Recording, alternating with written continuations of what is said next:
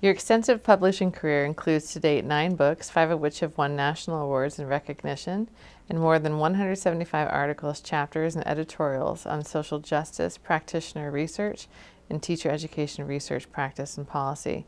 What else would you like to accomplish that you have not done yet? Well, you know, one of the questions that I didn't really answer that you asked me a few minutes ago was, you know, how could we reverse some of the policies that are in place that are not going in the direction in a research-based way that you and I have been talking about. And one thing I would love to do, and of course, this is beyond any individual, but to write something so powerful that people would see the insanity of some of what is now going on and some of what is now being emphasized in the policy world, in the sense, for example, of equating students' learning with test scores and equating teacher effectiveness with test scores and equating the quality of teacher preparation programs with test scores. I'm not questioning accountability. Sure. I'm questioning that equation. I think it's way too simplistic. I think it doesn't have a broad view of what students' learning is. It's not just test scores. What about preparing people to live and work in a democratic society? What about preparing students to think about issues of equity and justice, and how do they live with other people in our so diverse, increasingly diverse society? I mean, I just think the narrowness of where we're going policy-wise is really, really problematic. And it's as if we think accountability, let's lead with accountability. And if we just have more accountability, stricter accountability, better data systems, that's going to solve everything. It's like data will save us. Yes. I don't think data will save us. And I'm not opposed to gathering evidence and asking important questions and using data and evidence to explore those questions. But I think we're really going in the wrong direction in this country. And, you know, as far as teacher preparation goes and as far as teacher quality goes, then we ought to have more emphasis on professionalism and teacher development over time and inquiry communities that work to wrestle with their hardest, toughest questions, and people being willing to unlearn some of the biases that they come with, because we all come with those. Sure. So that's what I'd like to do. I'd like to, and I've been struggling with this actually for several years, what is a project that I could undertake that would somehow, it will not be so powerful that it will change everybody's mind, obviously, but is there some dream big piece, is there some piece, small piece, that would make people go, you know, that's really profound. That's really, we need to think about that. Mm-hmm. I don't know if that's possible given where we are in this country, where it just seems... It must be possible. You think? I think it needs to be. I don't think there could be more of a dire need for that. So we've got to figure out a way to do that. What impact has your research had of which you are most proud? Well, there are probably two things. Well, maybe there are three. Going back to things we've already talked about. One is the work I've done with Susan on teacher research and inquiry. We've had many people who've written to us saying, this changed my life. This made it possible for me to continue to be a teacher. Sure. This helped raise new questions I hadn't thought of. This gave me, and I don't mean like this had this miraculous effect, but these ideas allowed me to work with others and really do that. That's one. The whole idea of social justice and equity and diversity issues in teacher education over a long period of time, you know, including the scale we developed, but including the idea of teaching against the grain from almost 30 years ago now. That whole body of work. And then the third area is a lot of the work that I concentrate on now, which has more to do with policy and trying to unpack these current policies, and the kind of writing I did in some of those editorials, yeah, sure. where people say, this really helped me understand. I mean, those are those are things I think that I'm proud of and hope to continue to do more of. What inspires you? Well, really good writing inspires me.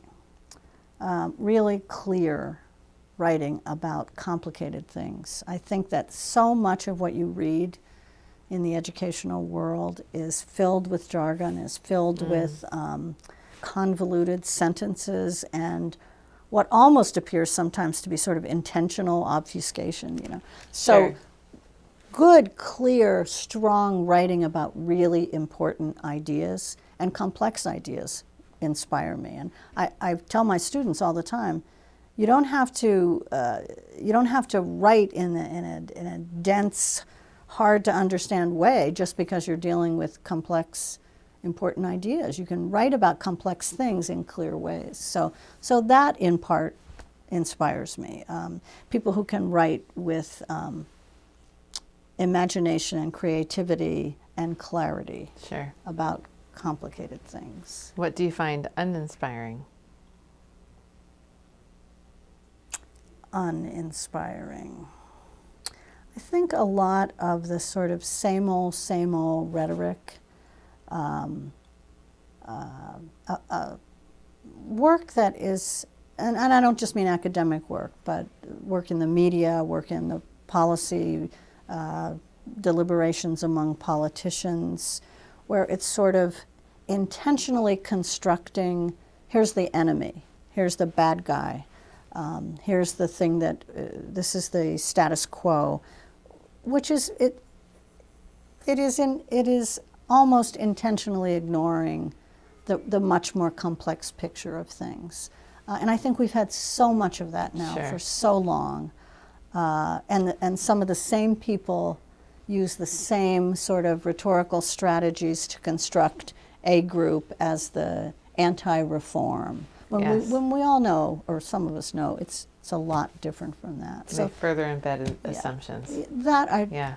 certainly find not just uninspiring, but frustrating and depressing. Yes.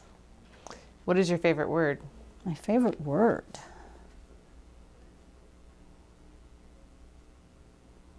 Well, for now, I think I'll say complexity.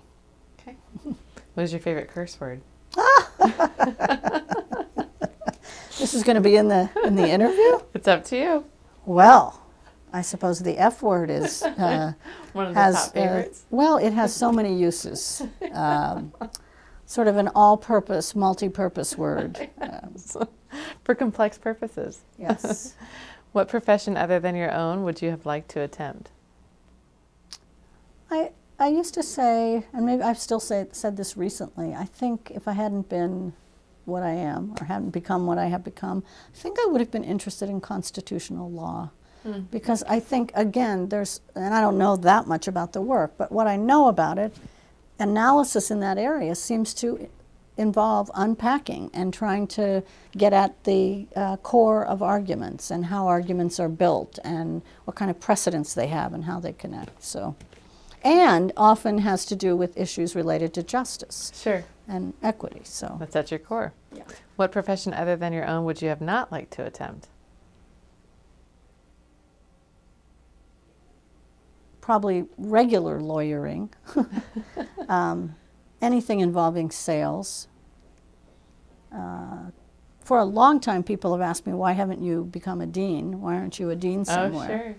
And I have always answered, one of the reasons is, when I was a little girl, I never liked to sell Girl Scout cookies, and I still don't. Now, you may or may not know what I mean by that, but as I understand from many of my friends who are deans, in most institutions, at least in the U.S., much of the work is about fundraising. Sure. And I'm not a Not that fundraiser. person. No, Okay. no, not going to sell those Girl Scout cookies. If you could tell President Obama one thing, what would it be? Have more complicated understandings of what is going on. Don't think teachers and schools can fix everything, because some of the time he acts like he knows that. Yes. You know, and we want to put more into early childhood and even prenatal health care and all of that. And other times it seems like when it comes to education, then the vision shifts. So race to the top is doing a lot of harm. Let's think in a little more complex way about what's really going on. Sure. If you could have dinner with anybody, dead or alive, who would it be? Well, I'd love to have the challenge of having dinner with John Dewey and see if, you know, maybe he would be easier to talk to than he is to read. Yes. But certainly his ideas are enduring and powerful, and everyone in education cites him and seems to have been, even those who probably have never read anything he wrote, are influenced by him in some way. Yeah, so that would certainly be interesting. If heaven exists, what would you like to hear God say when you arrive at the pearly gates? All your friends are here waiting. Welcome aboard. Finally, what advice might you offer graduate students and beginning researchers who hope to make a contribution like you someday? No, I actually have been asked this, and I was asked to give a presentation about some of these issues at one point. And I told them that story that I told you about how colleagues early in my assistant professor days said, if you want to get tenure, you better get out of teacher education. Mm-hmm. And I use that and then make the point that you need to do what you believe in. You need to do research about the questions that are at your core, and you need to stick with those questions, even if they're not the most popular questions or the most easily funded grant projects, because you're going to spend an awful lot of time with those questions over the years. And so it has to be what you really care about, and what you're passionate about, and what you believe in. When asked to capture the essence and nature of Marilyn Cochran-Smith, your close friend and former graduate student, Alan Emsitz, describes your willingness to graciously host receptions for graduate students at the annual meetings of the American Educational Research Association, as we know, AERA. And you've done this over the years, always greeting each student personally at the door. He notes that this illustrates how you are able to combine professional and personal experiences in ways that people find inviting, encouraging, and authentic. Your friend and colleague, Kurt Dudley Marling, writes that you are one of the most generous people he has ever known. You are generous to friends and colleagues alike. Your professional accomplishments are significant, but you have touched more lives with your generosity than ever. Your friend and colleague, Ana Maria Villegas, echoes this sentiment, writing about your personal and professional qualities, including deeply felt convictions about social issues of social justice, clear thinking, a strong sense of professionalism, boundless energy, collegial style, and a warm personality. You also have a very playful side. You thoroughly enjoy social situations, especially after long days of meetings and intense work. You've had much fun together, I understand. Your friend and colleague from New Zealand, Lexi Grudnoff, describes you as stylish in manner and appearance, in the sense of being chic, elegant, and classy. You also are a very stylish communicator as well. Your writing is beautiful, polished, accessible but not simplistic, with clear and compelling arguments. Similarly, your oral presentations are lessons in how to present with style and persuasion.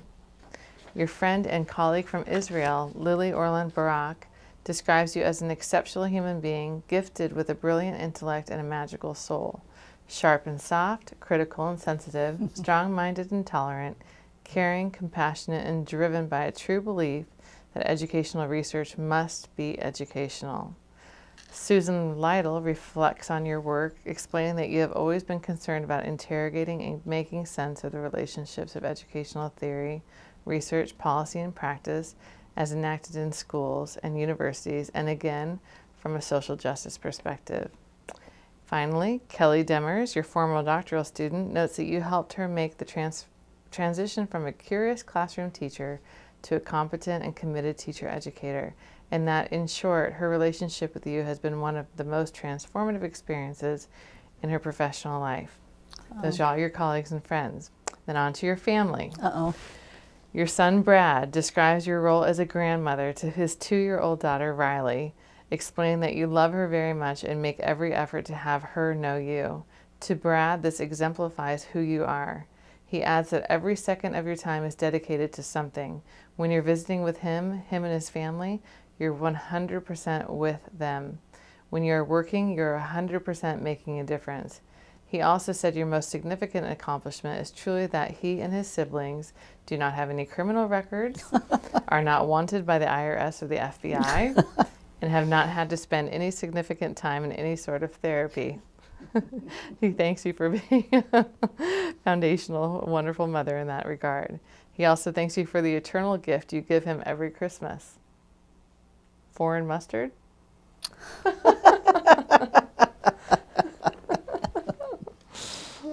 Your son Michael agrees, noting that you work hard and have earned everything you have received, but that you still have compassion and empathy for those less fortunate. He recalls a similar time when he wanted to play the saxophone, and you made sure that that was to happen, even though there wasn't enough room for saxophones in the class. That was the first time he realized in awe how truly awesome you are. And finally, your husband, Larry, summarizes your dedication, writing that your belief in what you are defending and promoting underlies all of your research, writing, teaching, conversation, and political actions. He adds that you are not an ardent, shrill firebrand in your various teacher education research roles. Larry praises your commitment to defending and promoting respect and dignity for teachers, teaching and teacher education, and a commitment to prompting and defending equity and access to education every day, every hour, and every minute. Well, there is no doubt that in the words of one of your other colleagues, we view you as one of a small group of elite scholars who have changed the face of teacher education, not only here in the United States, but across the world. Your influence has been felt in universities and school systems across the country and the world, as you have traversed the globe in an effort to improve the quality of scholarly reflection and day-to-day practice in teacher education. So on behalf of all of us, educators, scholars, future educationists, educational researchers, and the like, we thank you, Dr. Marilyn Cochran-Smith, for everything you do, and mostly for being you. Thank you. Thank you so much for the interview.